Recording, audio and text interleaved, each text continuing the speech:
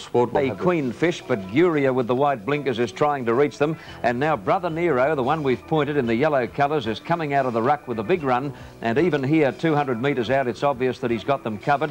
Further out on the track in the red cap and the purple sleeves is Razoo. Brother Nero grabs the lead in the shadows of the post, and with jockey Sammy Metzer-Salma wielding the Persuader vigorously, Brother Nero draws away to beat Guria. In third place was Razoo and close up Green with Envy.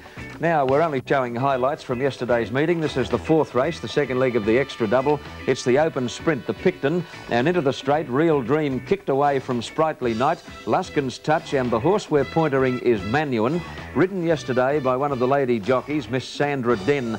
Manuan's never been an easy horse to ride. He had a tendency to duck in under pressure. Now watch here, Manuan moving to fourth. He tries to split those two horses, Sprightly Knight and Luskin's Touch, but there's not much room there, and Sandra Den has to check him very, very severely in the last 30 or 40 metres of the race. But all honours to the winner, Real Dream, well ridden by apprentice Michael Zarb. First leg of the daily double is the Sutherland Handicap.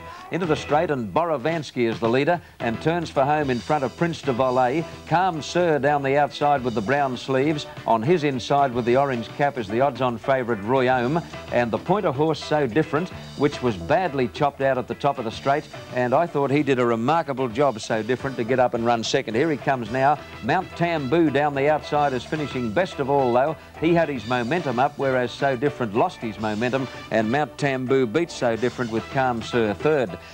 Now the Heathcote Handicap, race 7, second leg of the daily double, and it's like Custer's Last Stand on the turn into the straight.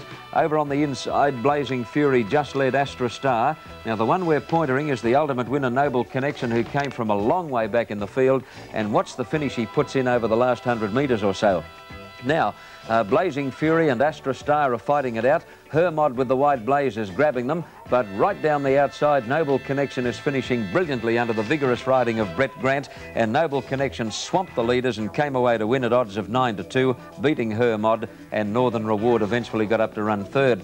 That little grey horse, So Different, should have gone very close to winning yesterday, in my opinion. He hasn't run a bad race this time in, and he's certainly a Black Book special, and it won't be long before he rings up number one.